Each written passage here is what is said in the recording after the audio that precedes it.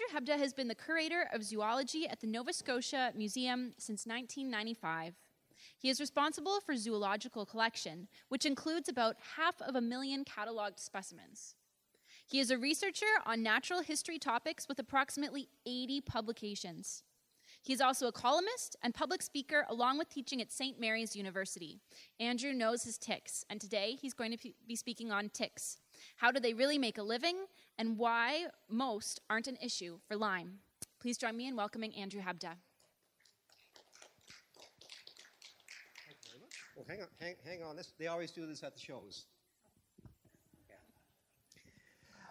Okay, for those of you who are familiar with Dr. Seuss, this is going to be more of an I am the Lorax. I speak for the trees, I speak for the bushes and the swami fish. So this is really to give you a bit of a perspective of what you're going to encounter, what you may encounter, how they're making a living, and what you can do about it.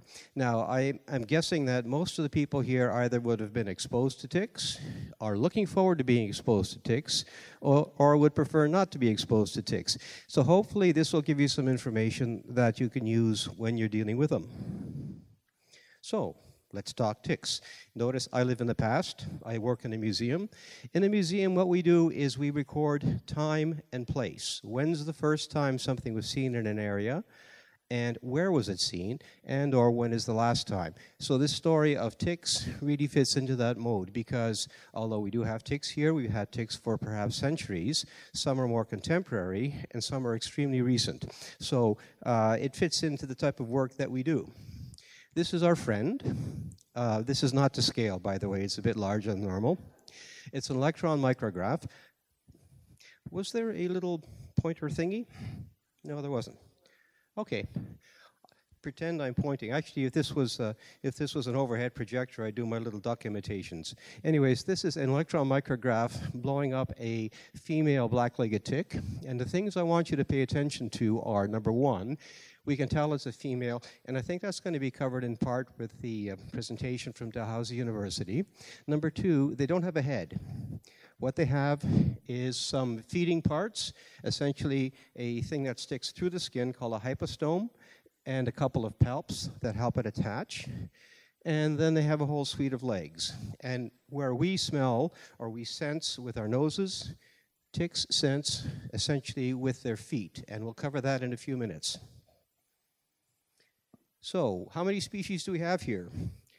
We got lots. We're doing really good. Of the specimens that have been introduced, that have been brought to the museum, we have 20 species. Of those 20 species, 14 are established here. Of those 14 that are established here, 4 are very common. So if you look at the top, you can essentially see we're looking at the wood tick, we're looking at the rabbit tick, we're looking at groundhog tick, and the black-legged, or what used to be called the deer tick. And at the same time, we have a whole suite of other species present, not in large numbers. We have very little information on their distributions. They may have implications for disease, but not necessarily for Lyme. And I'm guessing perhaps you'll be talking about some of them, or when you're doing, okay. So that'll be covered later on. We have some exotics that we've picked up from people who have traveled. And some of them are a little bit more high profile. So one, for example, is the Lone Star tick. And that one we have 7 records in the last 25 years. And so they've all come as adults off travelers. And the rest of them either coming with tourists or coming with rescue dogs. So the whole rescue dog issue, we just received some 2 weeks back that had both a Gulf Coast tick as well as a brown dog tick species that, again, we occasionally will see brought in, but not often. So these are not established here, to the best of our knowledge. Most common, these 4. And if you just take a look at them, these are all females. By the way, except for the teenage portion or the nymph portion, this is all a woman thing. I'm going to get letters to the editor. So these are all females here, and you can see in just across the board, and how you identify them will be done later on by the student from Dalhousie. We have a groundhog tick, which is fairly common. We have the black-legged tick. These are all unfed. A dog tick, or the wood tick, and one which is very, very small, but probably distributed across the province, and that's called the rabbit tick. Although we don't have rabbits, we have snowshoe hare, but that's the problem when animals can't read what we've written about them. This one we do not have here, and this is the one that's had fairly high profile in the news the last little while. This one's present, established now in portions of southern Maine. It has been reported from southwest Nova Scotia, but we haven't confirmed that, and the specimens that were reported as being that, this is the Lone Star tick, adult female. Those ones were dog ticks. Okay, quick and dirty. Males versus females. Essentially, this looking at adults. When a tick is hatched, of course, it forms what's called a larva, which transforms into a nymph and into an adult. Now, I'll get into those in a moment. But if you're looking at adults, which are the ones that we're most likely to see, the adult males will not feed and expand. They will attach. They will look for a place where the females are going to be anticipated to arrive, and at the time when they do appear, they let go. So because of that, if you look at the back, so they are on your stage left. I had to think about that.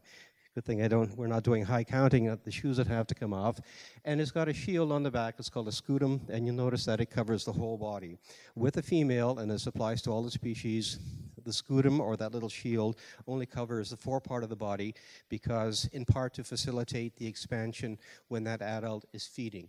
You don't see that kind of an expansion in the juvenile stages at all. So essentially, if you see one, the shield covers the whole back, it's a male.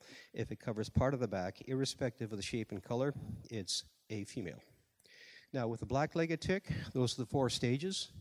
Now, the people at McDonald's don't like this, because we don't call them deer ticks, we don't call them black-legged ticks, we call them BLTs. And you can identify the stage by going to McDonald's. They hatch out of an egg into a larva, and the larva has 6 legs. It is the size of a poppy seed. Ta-da, McDonald's. Well, okay, Tim Hortons maybe too. Once that has fed, now those animals, there appears to be no transmission via the eggs to the larvae. Once they feed, they get a blood meal, they will transform into a nymph, which is the size of a poppy seed, of a sesame seed rather. It doesn't matter if they're brown or the yellow. So that's the size. And then, of course, once you look at the adults, once they've transformed, they can be a variable size depending on whether they fed or not. And you'll notice that the male, who's in the middle, looks quite different from the female. And initially, it was described as a different species because you look at the shield or the scutum on the back, you look at the palps, it's quite different in appearance from the female. So those are the 4 stages that we have. When do we find them? The question is, okay, we're just coming off of tick season. Every season is tick season. Temperatures above 4 degrees centigrade, they're active. We've got tick submissions from every month of the year. In one particular year, we had phenomenal submissions even in the beginning of January, and then nothing at all until May. That was 3 winters ago, remember? No ground frost, and then we got 1.5 meters of snow on the 3rd of January, and it kept on building. That year, the ground didn't freeze. We were doing some pasture work. My wife and I live on a farm. The ground temperature immediately under the snow stayed at 4 degrees. So there was protection, no frost, and of course when the first blush of migrating birds came through, there was no predation either. So essentially the ticks did very well. Basic function, basic thing you should pick up here, starting with eggs, assuming they're laid now, they will hatch into larvae soon. Those larvae then will be feeding in the summer on small hosts. They're small, they don't climb very high in the structure, so they tend to be found in grasses, possibly short shrubs. They will then nominally overwinter to the following year, transforming into nymphs, who will then feed on larger animals because in structure they will use a larger type of a habitat. And then, of course, we are exposed to those ones as adults in the fall over the winter. So essentially you're looking at several seasons for that particular animal to go from egg essentially to egg. So it's quite a prolonged cycle and it's dependent on those hosts. Now very quickly, how do they get established? Looking at one that we're using as a model, the dog ticks. Dog ticks were absent from the province. They were introduced in 1896 with hunting dogs in Shelburne County. In the 1940s, an active sampling regime was undertaken to see distribution. And so you can see in 10-year increments that essentially the distribution would increase.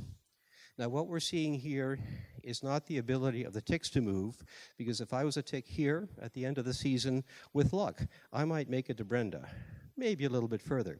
But what we're seeing is the dynamics, the distribution, the movement of their hosts. So essentially, in a case like this, the principal host would be something like a deer. It could be foxes. And of course, nowadays, we have coyotes as well. Now, by the next sampling period, you can see we're picking up another pattern showing up. We're seeing extensions. It's no longer radiation. So if you're familiar with Nova Scotia, you can see the Chester Road there. You can see along the coast. And by the time we did a follow-up, the first comprehensive survey since that was finished, it's no longer deer being the main thing moving around, but they're following what we called in the military communication corridors. So we are now moving the animals around. And since then, I have one more map you'll be able to see. See the little red dots all over the place? Any idea what those are? Roadside picnic parks. You can overlay with that campgrounds. Now, the thing to remember is that each of those dots, each place where they start, they'll start radiating out in the same kind of a manner. Now, we're just finishing up the mapping of the species. We have a student from the community college doing that for us, and those maps should be available within about a month or so. But essentially, this being the dog tick, you can see draw line, county line, they've expanded pretty well throughout the whole province in that period of roughly 130 years. So they are expanding, they're radiating out from that first spot. So this is classic tick habitat, picnic grounds. If you ever go to Stewiacke, the home of Marvin the Mastodon, they have a Tim Hortons. Back and behind, they have a dog park, sort of. Lovely trails, tall grass. We haven't sampled there. That's on the list. Sample on your way back. I have a sneaking suspicion we'll find a lot more species there than we would have anticipated, because everybody goes there. So once they're established, to spread, they have to be spread by a host. So in this case, I've just put a generic mammal host, and it's a coyote, but it could be any kind of a host. So they're the ones that move it around. They themselves are not going to go far. If there weren't any mobile mammal hosts, for example, they wouldn't shift. Having said that, we also have a second type of host with a hotter signature, which is called a bird. Bird temperatures, body temperatures are a little bit warmer than people's. Stronger signature, if they're queuing on heat, they will be moved by that. And we suspect the BLTs have been shifted primarily or introduced by birds. How do we determine distribution? We look for them. Dragging sheets, the standard method, 50 centimeters by one meter, drag it behind you, and essentially over a set distance, the ticks will get knocked off the grass. They do not jump, they do not fly. Brenda told me to remind you, they do not jump, they do not fly, okay? They're climbing, they get dislodged, and that's how you find them. So that's method one. And the passive method, which has been our principal one in the last little bit, and it could be doctors' clinics, it could be veterinary clinics, and I think most of the work at Dalhousie is being done using veterinary clinics, is that correct? Getting half a nod, so okay, I'm sure they'll tell us. So these are submissions. We don't go out for them, they come to us. Based on those sources, essentially we're looking at the mid-1990s when the first black-legged ticks appeared, and that was in Lunenburg, downtown Lunenburg, right downtown, first, second peninsula. And most of the one in the first year came off of one dog. There were over 300 black-legged ticks off that one dog. It was a great sampling technique. The following year, they appeared over the whole province. We had 2 major tropical storms, and it's just as if somebody took a shotgun and blasted the province, and bang, bang, bang, bang, bang. We had 35 separate locations where they were established, and we assume that those will be basically loci for extension from that point. So, essentially, using the old mapping the Department of Health and Wellness had, they used to have something like that showing these circles with basically 50 kilometers across around hotspot areas, saying if you're in those areas, you have you should be aware that Lyme may be present. Brenda's kind of semi-smiling, because this is the map that was used up until 2 years back. However, I've just put it up because overlaying what we've got with submissions, this is strictly black-legged ticks. that is where we had black-legged tick submissions up until that point. So you can see, yes, it was more or less confined within those areas, but again, these are ones that people have brought to us. We haven't looked for them, so they're present elsewhere. But look at the whole Northumberland shore. We had ticks from the area just west of Antigonish, and then we know there are people positive for Lyme there. We also had a whole suite of ticks from the hospitals at Pugwash, Amherst, and some at Spring Hill, and I think in the area in around Malagash as well. So a lot of ticks from there, and we also know that there were a number of positive Lyme cases there. Now, what the Department of Health and Wellness have done, this is last year's, well actually this is the map until until last Monday. They changed it from occurrence and a radius to the county and the presence. So essentially the code is if it's pale, it means that you've got a lowest risk. It means the ticks may be there. Middle color, middle shade is presence of ticks, but no disease, they're established, and blue is ticks, and the disease is established. And then, of course, as of this last Monday, they updated it to that. So essentially includes all of the counties, but keeping in mind that this is reflecting somewhere within that county, we had those criteria were matched. Based on their information, Guysborough is shown as middle, and Cape Breton is showed as low risk or lower risk. We've had quite a few submissions from Cape Breton, but they've all been adults, so we can't comment on whether or not they may be established or not, but there are some very, very active areas in Cape Breton that regularly put them in. Now, this is the latest data from Health Canada, from the lab in Winnipeg, and they're basically saying in an area where Lyme is established, within the black-legged ticks, 40% are 40% carry Lyme. Okay, 2 years ago the number was 30%. Okay, so they're updating those numbers, and you may have some more reflective information based on the work that you are doing. But this is coming from the Lindsay lab. Okay, I am not a doctor.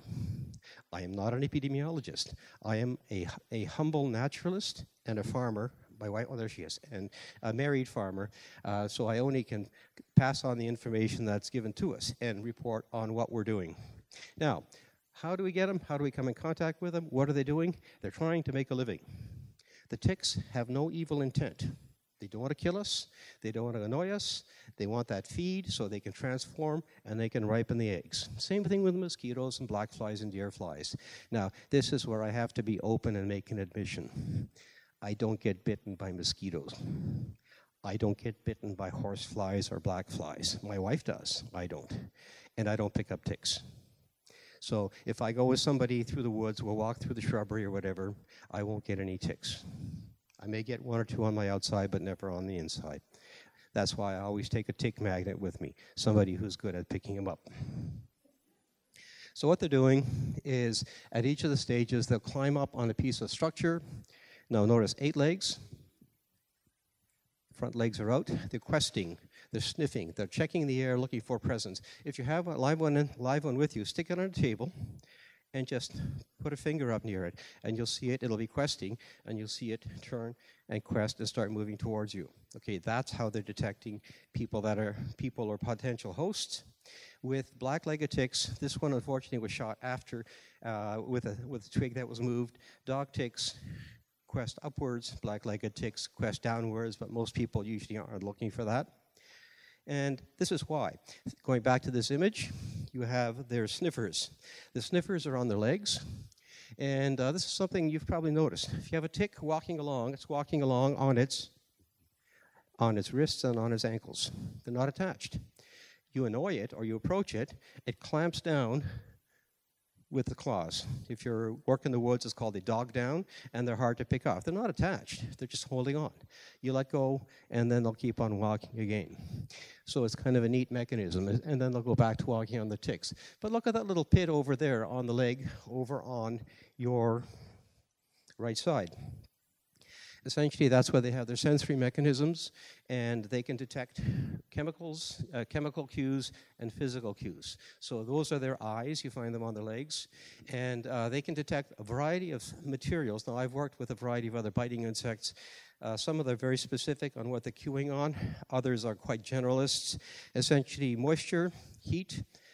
They can cue on ammonia. They can cue on lactic acid.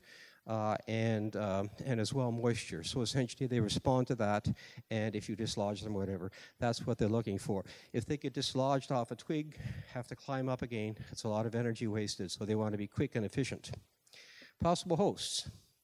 Now, some hosts are dead-end hosts. In other words, that it's not a host in which the disease will develop, nor one from which somebody else can pick up the disease or another tick. Speaking as a farmer, I treat all animals as individuals. They're people, like us, trying to make a living. So these are the hosts that facilitate the distribution. But as I said earlier on, it could be any mammal. So depending on the stage of development, size. Now, I am assuming that we'll find them on these. It's on the list. You have? Okay, great. That saves me having to stop at the side of the road on the way home. Okay. Yeah, the very first animal that I worked on in the museum in Ottawa was one of those. It took me about 2 weeks to get all of the blood to stop flowing and the feeling in my fingers. Sorry? We suggest you don't pat them. And then at the lower stages, you're looking at smaller animals. And ultimately, from the point of view of disease reservoirs, these are probably the most important. Certainly they are within the northeastern states, so it's that complex of the deer mice and the white-footed mice. And in part because the earlier stages don't climb high, and so things such as nymphs, which are probably the more significant stage, are more likely to be feeding on those. So we have those here. You won't find both species in one place, but certainly most places you will. Notice the characteristics: big eyes, big ears, and sort of the dusky back on them. They're the ones that crap inside your knife, fork, and spoon drawer and back at the camp or the cabin. So they're probably more important than deer. People say we got lots of deer, could be a problem. Well, if the deer are there, you got a great chance then for moving the disease further out or having it introduced, but they're not critical. Less common hosts, agricultural animals. Why? They got a thick hide.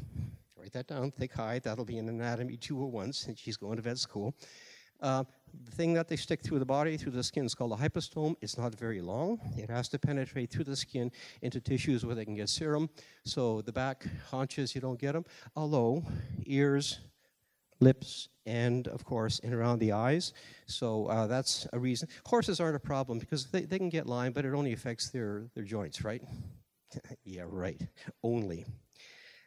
Other animals, no, these aren't ours, but we're sheep farmers. Large dogs like that have very thick fur. You will not find them on the skin, but you'll find them on the nose, on the lips, possibly on the eyes. Rarely do you find them on sheep. Now, we're sheep farmers. We're in a couple of associations. We're walking all over the place. Sheep their bellies are mostly like ours. Well, not quite like ours. Mine's hairy. But the point is that they have hair and they have a bit of wool, but they also produce what's called wool fat or lanolin. They have 2 glands back in here, and that spreads through. And it looks like it's a perfect place for them to set in, but you never find them there. Lanolin is acidic. There's probably some other features to it. It's a complex organic. And so based on that, there could be something that dissuades them from there. So within sheep, the only place we've seen them on sheep has been on lips. So possibly. And of course, this is the other host here. Although he's dressed not too badly for tick country. So essentially, any animal that has warm blood and will have the proteins available to allow for both transfer from one stage to the other is perfectly valid. Now, quick and dirty anatomy. They don't cover this at vet school. Okay. Essentially, this is the insides of an adult, and what I want to draw to your attention are a couple things. Number one is the palps on the top. So the palps, the 2 things on either side of the straw, they will anchor in with that, and I'll show you how in a moment. But look in here in the gut, the red portion. So the red portion, you have these 4 gut pouches. We can identify. You can readily see them in an animal that hasn't fed or has started to feed. So based on the fullness of that, we can get an estimate as to how long it's been attached. You have the midgut, which is sort of in the middle of that red thing. That's the place where the Borrelia sets up and parks itself. It doesn't reproduce. It basically sits there in a waiting mode until such time as the animal gets the blood meal, and then it starts to reproduce. So essentially, that animal becomes an incubation chamber. Then you get transference through the gut wall into the hemocoel, and then migrating up into the salivary glands, and then they re-inoculate with the saliva. And at the same time, of course, if you have the gut contents in large numbers, then of course you may also get potential reinoculation by forcing those gut contents back. Now, this is what brings us to the first problem, and that has to do with when you're taking them off. Ticks, unlike insects, have breathing tubes that all come out in one place. If you go back to your basic biology, they don't have lungs. Insects don't. They have tubes that go through the body, little holes on each segment called spiracles, and that's how they get their gas transfer. But with ticks, essentially, because the females will be expanding, they all come out in single plates, and you can see in a blown-up image there. Okay, that's where they all come out. And the old wisdom was, cover those holes that can't breathe, and they drop off. And the answer is yes, they do. But before they do that, they also empty the gut contents. Okay, not a good idea. How have we seen people dealing with them? Don't do that. Because, yeah, it'll work. They'll let go. But you're elevating the risk. And this next one is the one that I'm really disturbed about, because we do get the specimens coming in from sick kids that are big lighters. 3 weeks ago, I got a sample from sick kids, and they apologized that it didn't have any legs because the parents used a lighter to get it to remove. Again, don't do that. Will it regurgitate? In all likelihood. Shouldn't be smoking. I have no idea what you're going to do as of 2nd of July, though. Okay, so the main point is you want to retain, if you're removing one, you don't want to take the risk of inoculating anything. Even if it doesn't have Lyme or anything like that, you've got gut contents. It's like having a bad dirty sliver or a bad paper cut. So preferably don't do it. In this case, you're looking at one there. If you look, remember I mentioned the pouches? See the pouches in the back? You can see the four starting to appear. This animal has been feeding probably about 12 hours. So you want to keep the insides inside. Somebody said, oh my God, they're boring right in. They're going under the skin. No, one little thing goes in the skin. That's that hypostome. I'll show you a picture of the hypostome and palps. But that can then turn into that. Saying, oh, it's drilling in. No, it isn't. It's on the surface. Okay, that animal's been feeding probably around 48 hours, 72 hours. Black-legged ticks are a bit different in that they don't stay on the host as long as other species, but certainly the 72 hours plus a little bit is probably the ballpark. So, and this is something that Brenda brought to my attention when I gave a talk in New Glasgow. How do they attach that makes them so hard to let go? This is a dog tick on the left and a black-legged tick. They secrete a biocement. That cement then anchors in place in the skin because they're not holding on with muscles. They're not holding on with anything else. They're just glued in place. And with a dog tick, you notice the biocement is basically spread along the surface of the tick, surface of the skin. Once they finish feeding, they reverse that biocement, and then they let go. There's work being done in Vienna right now. They're trying to isolate. Oh, 10. I'm a 10. Thank you. I've just been told I'm a 10. Hear that, Gwen? I am a 10. Okay. I think that's what you meant to say, was it? So essentially, they're looking to harvest that cement because that is a compound that may have utility in medical work. Now, this gets us to the problem. What are they putting into us or onto us? We know they're putting an analgesic because you don't feel when they're attached. They're there. You might feel them walking. So they're putting one protein, analgesic. They don't want it to clot up the blood because then they can't drink. So they're putting an anticoagulant, 2 compounds, 2 proteins. They're putting in an anti-inflammatory because they don't want it to swell up and block the tube. 3 proteins, plus a cement. That's what we know of. What else are they adding in? We don't know. What is the impact of that on the body? We don't know. Removal, I'll just quickly flip through. These are fine. They all work. Lyme does have these lovely kits available that have the thing. Somebody said, don't use the one that screws them out because it makes them dizzy, and then they go and they bring up. They don't have an inner ear. They don't get dizzy. So essentially, crowbar them off, and off they come. Where? Okay, any squeamish people here? Okay, hard to get good pictures. Actually, easy to get good pictures online, but not the ones we wanted. With black-legged ticks, they tend to be specific. This is not the exclusive places you find them, but this is generally where you will find them. Essentially, in places where you have protection, you have heat and moisture. Thinking back, if they're acting as a crucible where the bacterium is growing, they're looking for those conditions that'll help them grow. The warmer the temperatures, the faster they'll go. When our little boy was a little boy, he's a veterinarian, he doesn't use that word now, he called this the arm bow. But essentially, as you can see, places where you have protection, knees, armpits, elbows, under the breast line. Yes, men, we do have breast lines. And then also looking at groin areas, very important. So if you're doing a tick check, these are the places you should check. Most people can check most of them. Don't know about you. I can't see my butt crack. I looked online. Lots of pictures of butt cracks. Not a single one with a bullseye rash, though. So if you're doing a check, that's what you have to check if the BLTs are there. You may see the other ones more readily. If there's a place you can't see, get someone to help you. We'll just quickly go over that in a moment. And of course, there are images of varied and sundry different ones that you'll see. So who? Black-legged ticks, different stages. But probably the most important one, because you don't notice it, is a nymph. They don't expand in size, so they say roughly the size of a sesame seed. That one you can see has got gut content, so it has already fed. And of course, then the fact that the whole season is a tick season. Quick set of data. This is within where we live in Hants County. The dots on there, red dots, are black-legged ticks submissions.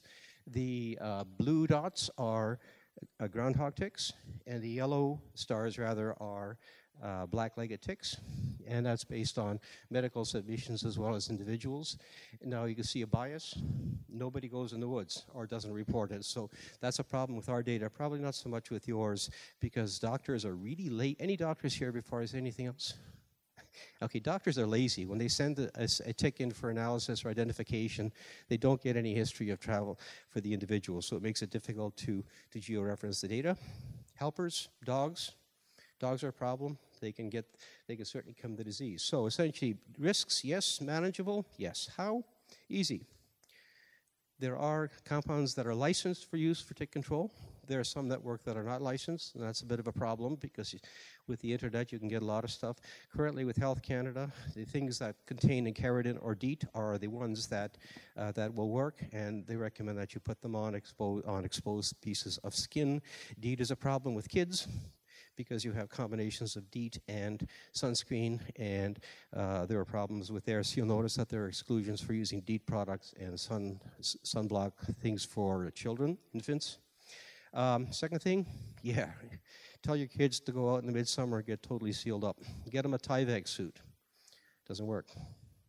But that will work, because if there's no exposed skin, they can't attach. They seem to only climb upwards. With me, hopefully, once they pass the hairline, they'll keep moving, and then I'll be free. And check your body for ticks. And anywhere. Now, that happens to be a dog tick. Generally, in and around the scalp line, it tends to be dog ticks. We have seen some black-legged ticks from in behind the ear as well. And next day, another check. Check your clothes. It's very straightforward. Your most powerful tool is don't get exposed in the first place. After you're exposed, well, of course, the fact that you're all here is the issue that many people are exposed because that didn't occur. So the whole point is that you've got to check with the proper equipment and with the proper conditions. You can actually monitor for them. You can stop them from attaching. If they're attached, you can bring them in. You can certainly, there's a variety of at least 3 places you can determine what the species is. Of those 14 species we have here at this point, one is problematic for this. But there are other pathogens and other diseases which our good friends at Dalhousie will cover in a moment. And don't forget these guys. Now, we're an HRM. Remember they've been talking about the cat bylaw? These guys can get bitten. You test their bodies, test their blood. They have antibodies. They've been exposed, but they don't show the clinical symptoms. So by definition, they're a carrier. So I dare you to propose that all cats must be on a leash and must be treated with vaccines for ticks and the like here in town. And I want pictures when you do that before council. Anyways, the whole point is, are they a risk? Yeah, but it's a manageable one. The point is, if you didn't pick them up and you get exposed, that's when we get into issues and problems. And that is why we're here today. Anyways, any questions?